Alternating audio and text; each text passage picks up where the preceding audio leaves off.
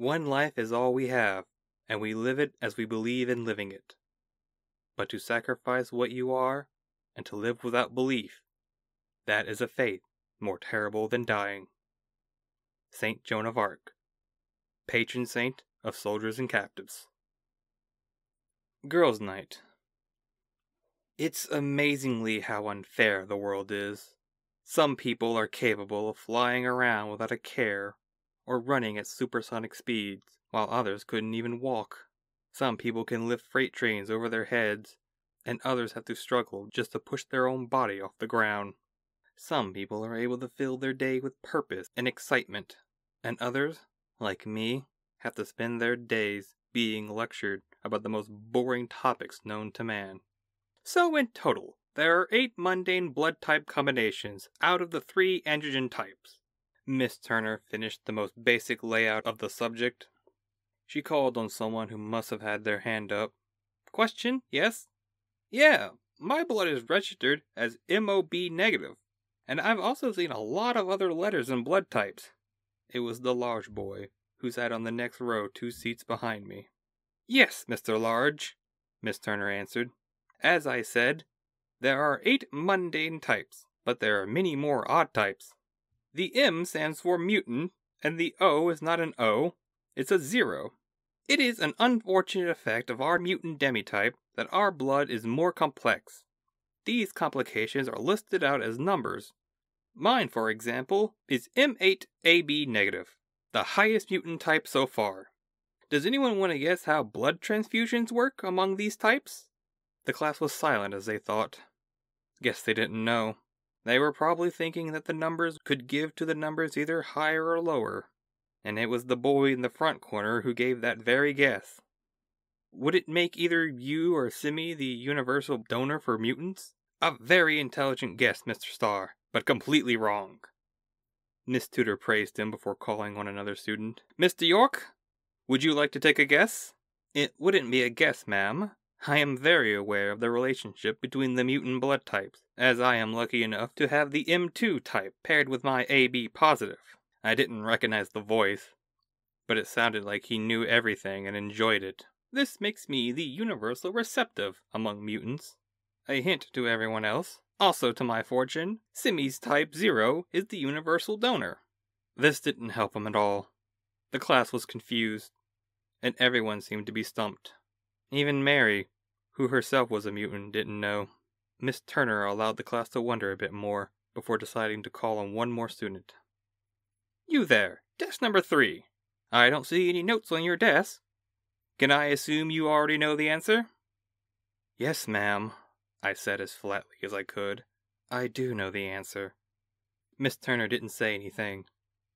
She stood there until prompting, Can you provide your answer to the class? If so, then please do. I sighed. First, the numbers are listed in the order they were discovered, with only the first 3 being listed in the order of valid transfusions. The rest are seemingly random, like how type 8 can take from type 5 and freely swap between type 6, but neither can be given to type 5. There is no known explanation for this. Well then, I'm impressed. Miss Turner checked the roster. Jessica Black?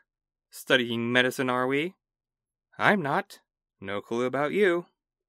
I kept my eyes locked to the wall as the class fell silent. All right then, let's move on. Miss Turner broke the silence and continued the class. More boring stuff doled out as if it wasn't common knowledge. Then again, it wasn't that common for these people. People not like me. Unfortunately, I was stuck here until 2. The bell rang, and Miss Turner was replaced by Mr. Meerman. The contrast between all the teachers was salient. Mrs. Turner's plain-clothes blouses were the most dull next to Mr. Meerman's trench coat that always seemed just open enough to barely show the firearms underneath. Mr. Hall dressed like a corporate CEO and taught math like one too. Of course, they all paled in comparison to Galacto, who wore only black sweats and a yellow scarf, a minimalist design that made him recognizable across the world. Sweet mercy, I was bored. So bored I started thinking of my own outfit, the black on black layers I wore. I twisted the ring on my left ring finger. The silver and emeralds of my jewelry broke the all-black pattern, but I wasn't going to drop them. They did match my eyes. I wondered if the school provided different colors of the uniform. The actual khaki uniform was optional, so why not have multiple shades? "Miss Black, what do you think?" Mr. Meerman called, breaking my thoughts. "About what?" I asked, keeping my eyes on the wall. "About the poem." Mr. Meerman slammed a book closed. "The one we've been talking about? I think it's pointless. Ironic, since the poem itself is about pointlessness," I answered. "How do you figure?" Each time Robert Frost describes one of the past, he turns and describes the other in a similar way. The ending is a delusional declaration of the meaning in his choice. I explained the text of The Road Not Taken. I knew what he was covering, even if I was trying to not listen. Mr. Meerman sniffed and stayed silent for a moment. "Well, that's quite the advanced reading. I'm impressed. She's right, you know. If we return to the second verse..."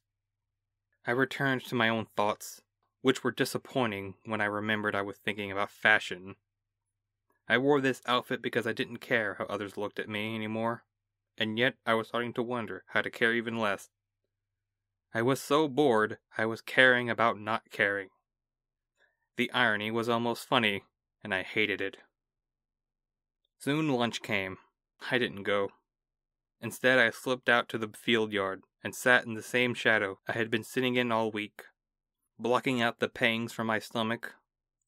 One of the few useful talents I've developed. I still needed to eat, but I could always do that later.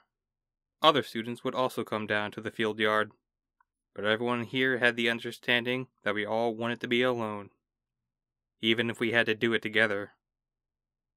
Eventually the hour ended. We all made our ways without word to our classes to finally end the day. Mr. Galacto made his announcements and wished us all well before we were freed. I immediately started to the front door. Hopefully, I could enjoy some time alone before my boarding mates ruined the rest of my day. Of course, some things are just not meant to be. "Wait! Jessica! Jessica Black!" I heard the short blonde girl who sat behind me call out. I looked to see her weaving through the halls, wearing the school's uniform with the skirt bottom. On it, dangling off the left pocket, was the silver crucifix she had worn every day. She breathed heavily as she stopped and asked, "Where are you going?" "Why do you care?" I was not happy being denied what limited time I had. "Because I wanted to see if you wanted to go to class together." "I'm not enrolled in any additional classes." "That's fine. You don't have to actually enroll to go to them." She grinned at me.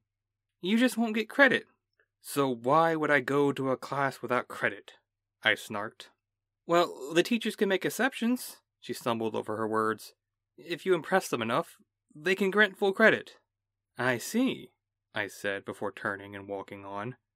"Well, I'm leaving." "Wait, don't you want to?" "No, I don't." "But it's super fun and..." I said no.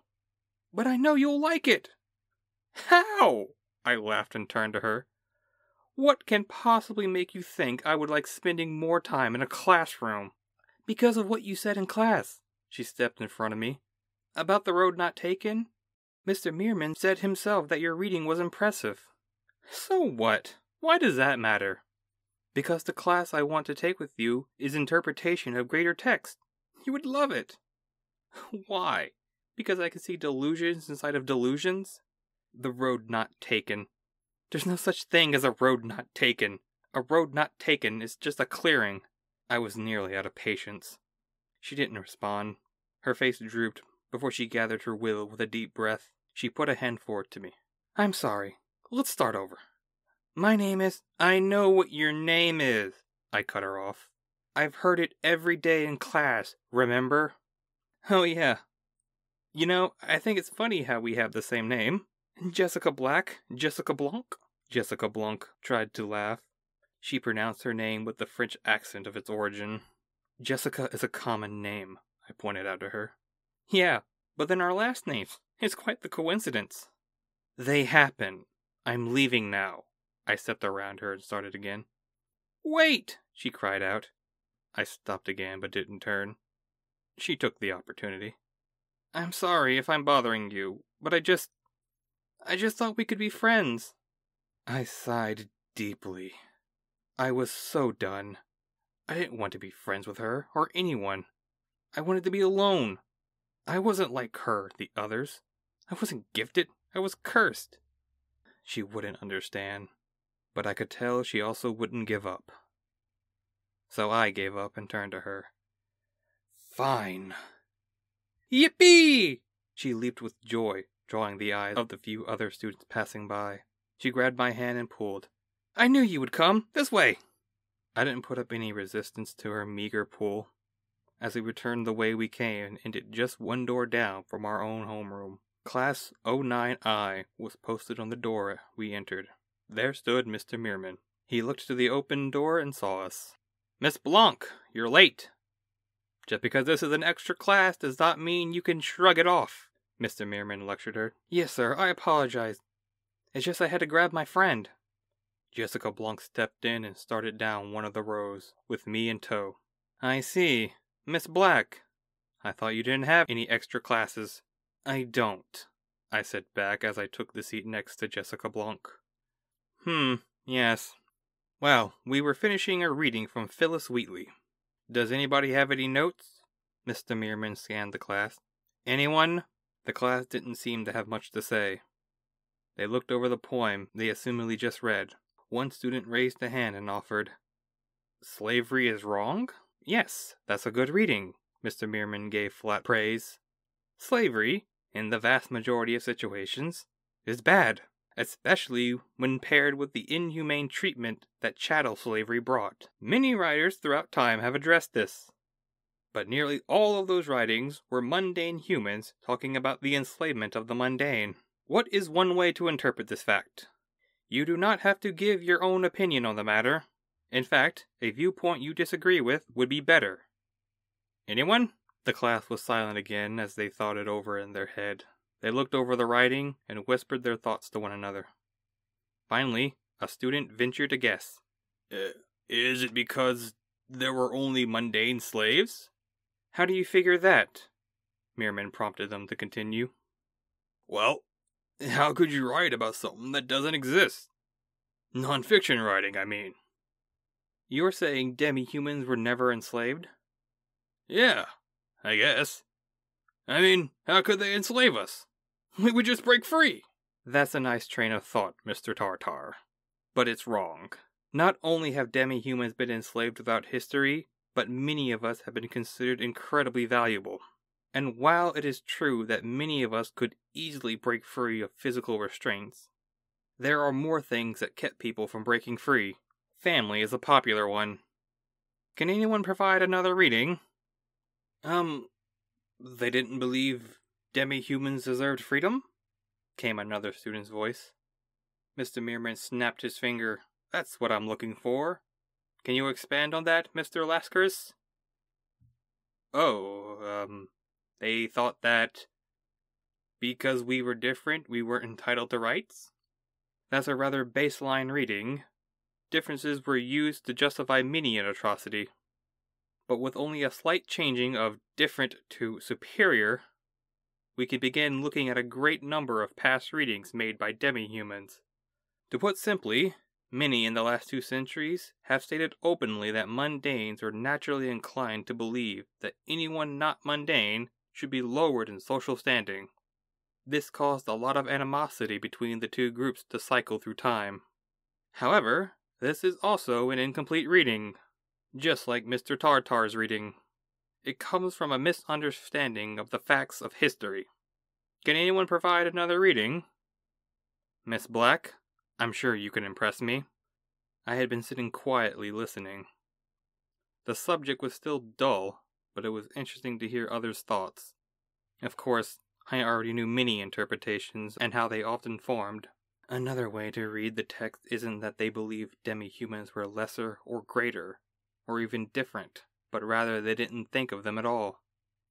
The term demi-human is attributed to Benjamin Franklin and didn't appear in law until the 1800s. well after Franklin's death, even though he advocated for demi-human rights in the last years of his life. Therefore, it's more likely that when the many writers of the past call for the freedom of their people, that it was assumed that demi-humans within that people are included in that call. In fact, many of the texts used by groups such as the Brotherhood of Mutants to rally support were used in many court cases, such as Hamilton versus Georgia. Simon Meerman gave a clap. Well done! Incredible! What Jessica has pointed out is something you should always keep in mind when making a reading of any kind. That ultimately, your reading of a text will be incomplete simply because the writing of the text itself is incomplete.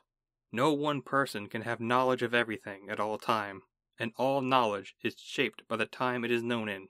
Robert said demi-human slavery didn't exist, and in one way is correct. Demi-humans were not enslaved because demi-humans did not exist back then. Only regular humans with superhuman abilities. To put it concisely, understanding is not enough. One must understand the understanding, and in turn, understand that. That was concisely? A student mumbled. Know this! You will never be done studying the world. Education has no end, only breaks. Now, let's move to another example of this lack of distinction from an ancient text of Greece. The class continued on. Mr. Meerman read a poem or essay, and then asked for the class to make their own interpretation. He rarely called on me, which I appreciated because I didn't raise my hand. But when he did, I always gave my best description of the text and its origins. This went on for the 2 hours assigned to the class. Near the end of the class was when it mattered. Mr. Meerman read a poem from a medieval poet and asked the class for their reading, calling on one of them. Yes, Miss Anderson. How do you read this? Actually, Anderson said, I wanted to ask, what year was that poem written in? Mr. Meerman closed the book in his hand and sighed. And with that, I deem this lesson a success. You all pass. The purpose of this lesson has been completed. And what was that? Robert Tartar asked. What do you think it was? Meerman countered. I don't know. All she did was ask a question. Exactly. Simply giving your thoughts is a noble goal. But only by asking questions and seeking the answers to those questions are we capable of learning. Now, I do apologize, but this is where we must end the day, Mr. Meerman said just before the bell rang. I'm very proud of all of you, and I'm expecting much more from you all. Miss Black, a word? I was just about to leave when Mr. Meerman called me over.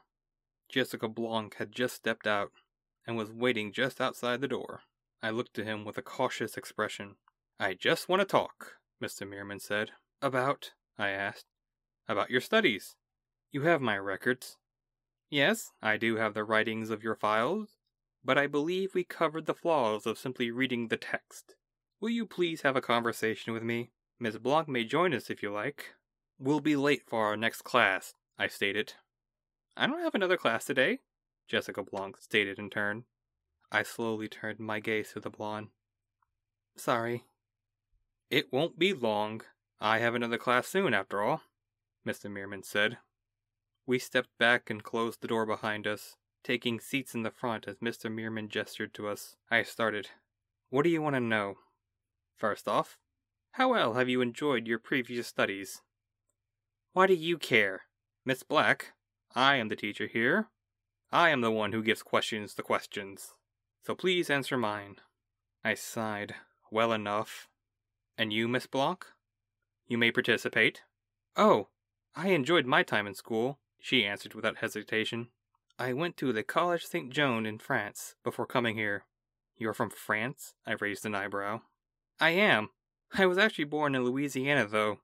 But my family moved when I was only 3. And you, Miss Black? Where are you from? Mr. Meerman asked. I crossed my arms. The Union. Which state? Does it matter? Again, I'm the teacher here. I sighed. New York. Wow! Jessica Blanc exclaimed. I heard New York City is one of the biggest cities in the United States. Don't they also have schools for demi-humans? Doesn't France? I asked sharply. Oh, they do, she said quietly. Well, luckily, we were able to have both of you here at West Progress High, Mr. Meerman said. What are your demi-types, if I may ask? You may not, I said firmly. I'm a divine prophet. I have visions of the future, Blanc answered. Interesting, Mr. Meerman nodded his head. The power of foresight is a heavy burden to bear. It takes great strength to see what is beyond the now. Thank you, Jessica Blanc said, as if she was being complimented. Of course, it takes great strength to see what's beyond the here. Wouldn't you agree, Miss Black? I didn't say anything, and luckily I wasn't pressed to.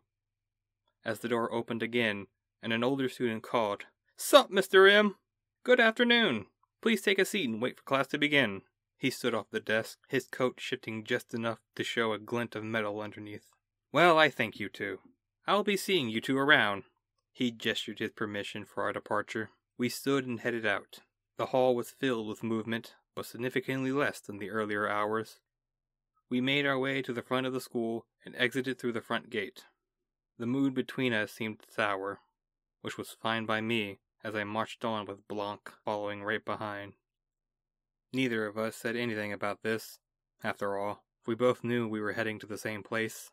Choosing not to wait for a bus, we marched across the outer limits of the city, arriving at Elizabeth's house for demi-children, our home. We continued in silence as we arrived at room 313, our room. Opening it, I saw the room was already occupied by two other girls, our boarding mates. Are you two just getting back? Melissa Odinson asked, looking under a comic book as she laid on her bed on the lower right bunk. Did you walk home? We did, Jessica Blanc answered, as I climbed into my bed on the upper left bunk. Well, that explains how we got back first, Jennifer Knight said from one of the 4 tiny desks in our room. Me and Melissa took the bus. I thought you didn't have extra classes, Melissa said. I could only guess she was addressing me. Of course, I couldn't see her, and I doubted she saw me from her vantage point. I brought her to my interpretation of greater text class. Jessica Blanc sat on her own bed under mine. We had fun. Jessica had fun? That's hilarious, Melissa laughed. We did. Tell them. Jessica Blanc stood up and tried to prompt me, but I had my back to her. See, she doesn't believe in fun, Melissa said, returning to her comic. Melissa, you shouldn't be so mean, Jennifer said from the desk. Jessica is in the same boat as all of us. We're just trying to make it. Speak for yourself. I've already made it. Melissa leaped from her bed and stood in the center of the room, talking as if she wasn't the shortest by a whole head. I made it the day I was born. Everything else is just gravy. I'm just saying, Jessica's going through a lot, Jennifer said. Jessica doesn't need you defending her. She's a big girl like the rest of us, Melissa shot back. Yeah, Wait, Jessica Blanc tried to step in. I'm not defending her. I'm just trying to explain that bullying her isn't helping, Jennifer continued past her. Bullying? You think anyone considers me a bully? I'm just being honest, Melissa said back. Both of the girls seemed to have forgotten about me and Blanc. Honesty can still be mean when you're just being a bully, Jennifer said. I'm sorry, time out. Are you talking about me or her? I'm talking about you, Melissa said. I thought all of that was at Jessica Black, Jennifer said. Not all of it. Just the part of her being no fun was at her, Melissa said. Jennifer sighed. We need nicknames. How about just calling them by their last name? Melissa suggested.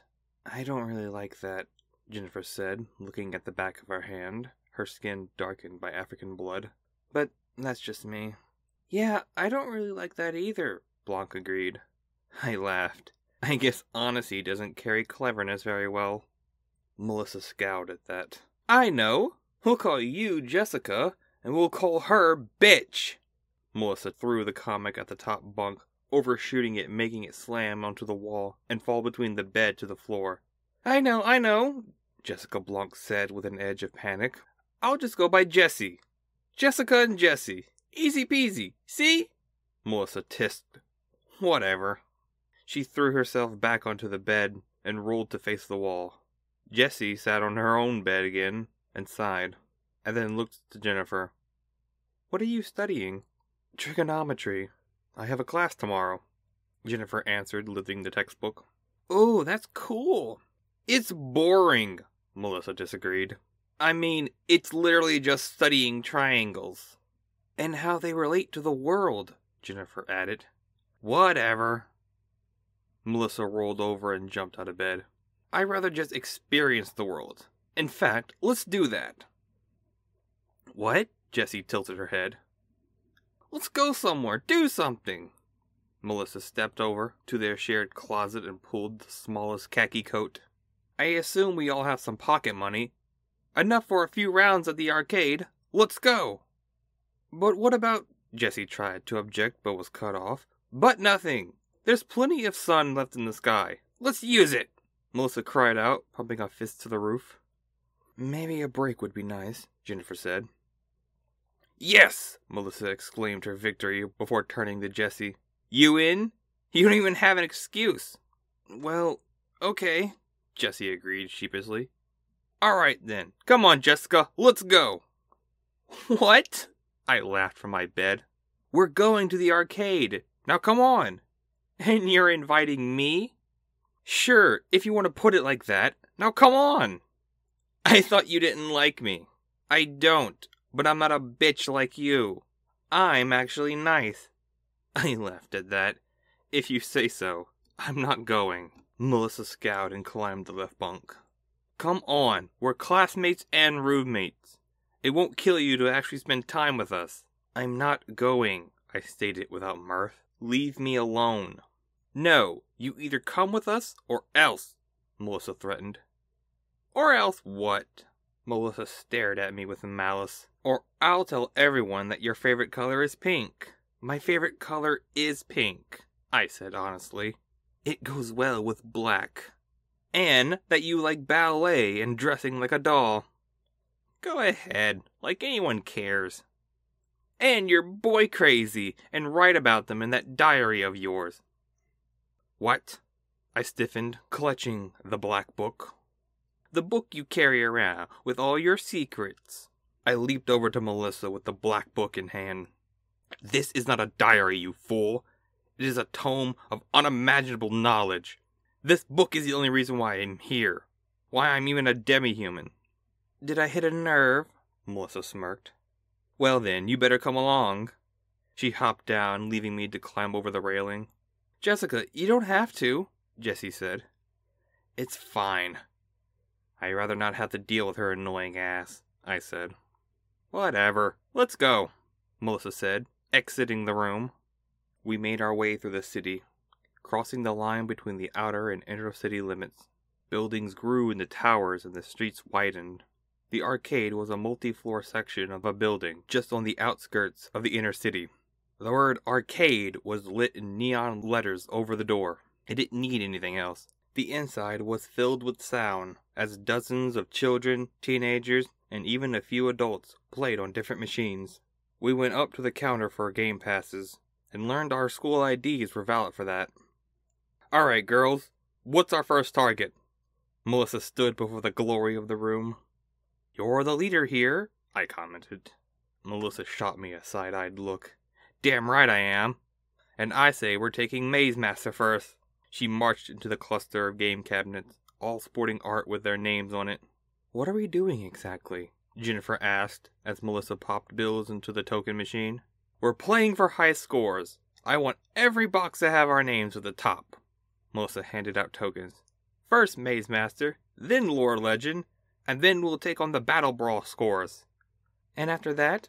Jessie asked. If there's time, then another title shall fall. Simple, Melissa explained. A booming laughter came from just behind a cabinet. The source turned the corner and revealed his massive frame and leather attire. You're gonna be here until the end of time if you're gonna try to beat me. And who the fuck are you? Melissa faced the boy, as if she was the one who was twice the other's size. That's Adrian Priest, Jennifer answered in a whisper. Who? That asshole bully from our class, I added. He thinks he's some hotshot. Damn straight, Adrian agreed as he swaggered up to us.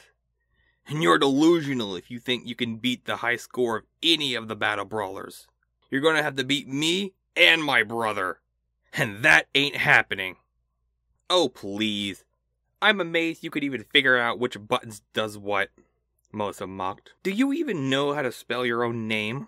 I know how to spell, little bitch. Adrian stepped forward and somehow failed to loom over Melissa. So that's your full name? Little Adrian bitch? Melissa asked with a tone of mock sincerity. Watch it, Adrian balled a fist. You're starting to annoy me. Or would it be Adrian little bitch priest? You're just begging me to kill you, aren't you? Adrian cracked his knuckles with the sound of breaking bones. Or would that be your mama's name?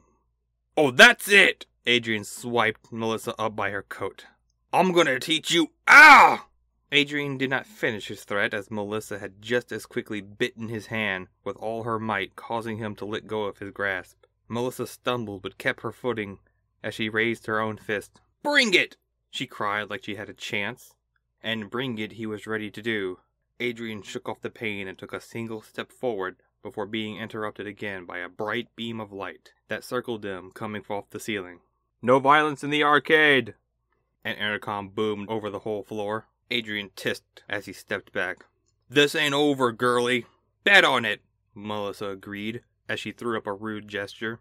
Do you have to pick a fight with everyone bigger than you? I asked. Yes, Melissa said flat out before turning to the rest of us. Alright, let's do this. We each took a Maze Master cabinet and started pushing buttons. Both Jennifer and Jessie needed instructions on how to play, which Melissa provided. I managed fine without help, and Melissa herself seemed to have been a master of the game.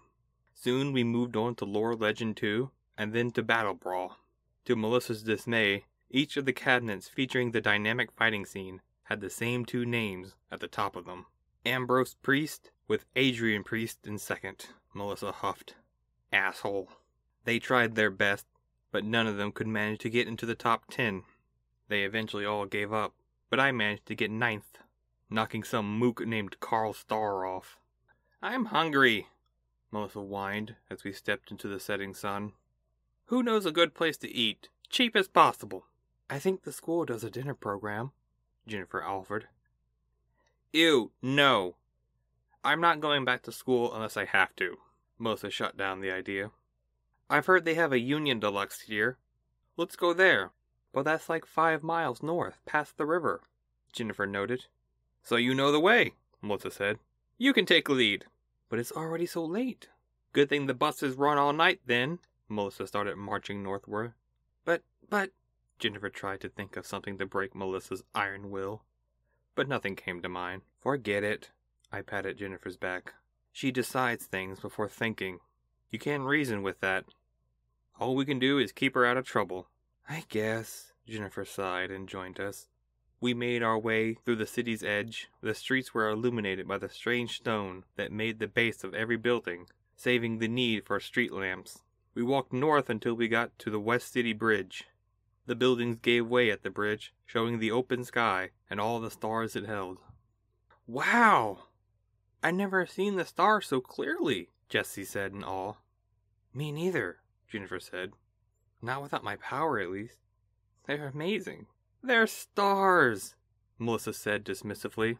A bunch of lights that don't do anything, except provide the means for global navigation and timekeeping, I noted, to which the majority of civilization would be impossible without. So you're saying the stars are the reason why we have to go to school every day and look at that ugly bastard Adrian? Melissa asked. In that case, fuck 'em. We all laughed at that. Jennifer spoke up. What about the boys? Some of them are really cute. Oh? Someone has a crush? Melissa smirked. Tell. No, it's not like that. Jennifer's skin started glowing under Melissa's demands. I just think some of the boys are cute. Like who? Jessie joined in. Well, that boy who sits in front of me. Jerry? I laughed. That jerk? You like him? No, Jennifer said a bit too defensively. Just that he's cute. So who do you like? I said, officially joining in the teasing. It's not like that. Jennifer hid her face in glowing hands. I was about to tease another suggestion when I was cut off by the roar of a motorcycle that passed us. Not on the road, but on the walkway. The gale force threw us off balance into a pile. "Well, well," a voice said behind us. "What do we have here?" "A few little goilies lost in the city," a voice said in front of us. We got to our feet and looked behind us. A group of hooligans were blocking the way back. In front of us was only one guy, but he used his bike to block the path. Melissa yelled out, "Who are you?" "You're better," the voice stepped forward. A girl with neon blue hair that seemed to hang wildly behind her. She and the rest of the group were wearing uniforms that were the same as my friend's, except a dark shade of red instead of khaki. "And I say, you have some nerve just waltzing into our turf." "Turf?" I said, looking her in the eye. "You expect us to believe you're a gang or something?" "Or something," she stepped forward. "See, here's the score. You're from West High, we're from North High. You don't come into the North without permission. Understand?" "Not a word," Melissa said before giving a rude gesture. "Understand this?" The leader scowled. "You must be pretty powerful if you think you can backtalk me." Melissa crossed her arms. "You must be pretty weak if you think backtalk is tough." "You're going to regret that." The leader stepped forward, her wild hair starting to glow. Behind, the other hooligan stepped up, cracking knuckles and wielding bats. "I already regret looking at your ugly mug." Melissa took a step forward but was stopped by Jennifer. Wait. Jennifer tried to calm the situation. "This is a misunderstanding. We're freshmen. We didn't know there was turf or anything like that." "Well, you're going to learn today, fresh meat." The biker behind us was walking towards us. His bulk overshadowed all of us together. "No one talks to my bunny like that." "Do you call her Bunny 'cause she fucks like one?" Melissa said back. "No," Bunny yelled. "I'm called Bunny because I bounce like one." She hopped 20 feet into the air before speeding into the ground in front of us. A shockwave pushed us all back. I heard Jessie scream. I looked up to see she was grabbed by the biker. "Beg for forgiveness and I might be merciful." Bunny flipped her hair. "Fuck you!" Melissa shouted back. "I'm not scared of you." "But we are," Jennifer said, grabbing Melissa to hold her back. "Please, just say you're sorry." "Oh, that's not good enough," Biker said as he grabbed Melissa, hoisting her up. "She said beg. I suggest you get to it, before I lose my patience and just throw you off." Melissa spat in his eye. He yelled in anger and tossed Jessie out of his other hand. Luckily, I was in the way to catch her. Unluckily, the force of the throw was not mundane. He didn't seem to gauge his incredible strength, because as my body stopped Jessie from ramming into the metal sidebar, her body slammed into mine with enough force to bend the metal, sending us both over into the river below. The river below was liquid darkness, denying me all my senses. I couldn't see or hear. I lost my direction and couldn't tell up from down. I was in a complete void until the river covered me in coldness. It drank away my body's warmth for itself. I didn't have long. Jessie was somewhere in the void with me. I could have sensed her if I wanted to. I only had to apply the knowledge given to me. I tried to feel around. She had been close to me. We fell so close together. She had been within arm's reach. I remember we were in a river. We were moving. She was moving. I used the knowledge and opened my senses. She was too far away. 2 arm lengths. We could have grabbed each other if we tried, but she was unconscious. The blow from hitting me was enough to knock her out. She couldn't fight against the current that was pulling us both deeper. I thought what to do. I couldn't fight for both of us. If I could, the river was stealing her warmth like it stole mine. The others knew we fell. Maybe someone would come, but would they get to us in time? As I drifted deeper into the water, I sensed Jessie already slipping away. I thought of the options I had. In the end, I had 2. One was to flail around and hope someone came to save us before it was too late. That didn't seem likely, so I chose option 2. I reached for the black book.